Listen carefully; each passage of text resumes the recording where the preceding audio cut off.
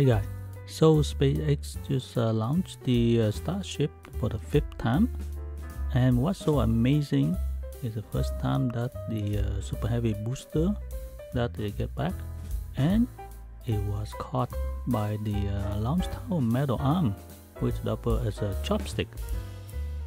The fourth thing that on top of the SpaceX Super Heavy Booster, I didn't know the name for it, that extended out so can be caught by the launch tower metal arm.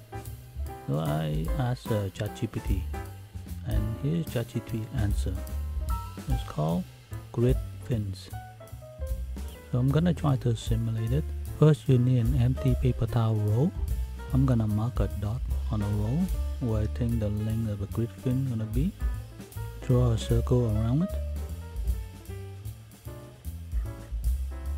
To determine where the grid fin gonna be, so I put a chopstick next to the roll and mark the 4 points.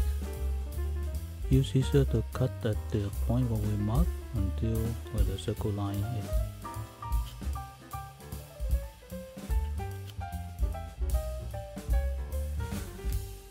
Fold back the 2 grid fins.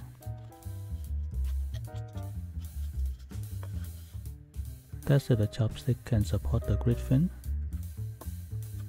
Repeat the same for opposite side, so it should look like this. Test if I can lift the grid fins with the 2 chopsticks.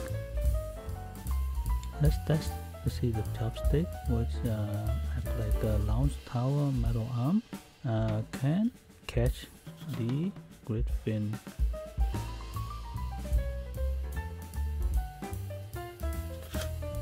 So it worked great. Let's try catch it one more, but with a chopstick further apart. I'm glad it worked. Alright guys, so I have fun doing this.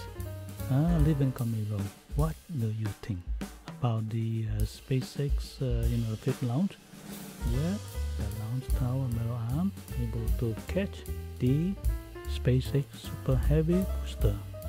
Alright guys, so that's MU. Thanks for watching. If you like this video, click a like. If you're not subscribed yet, then click on the subscribe button. And I'll see you next video. Bye.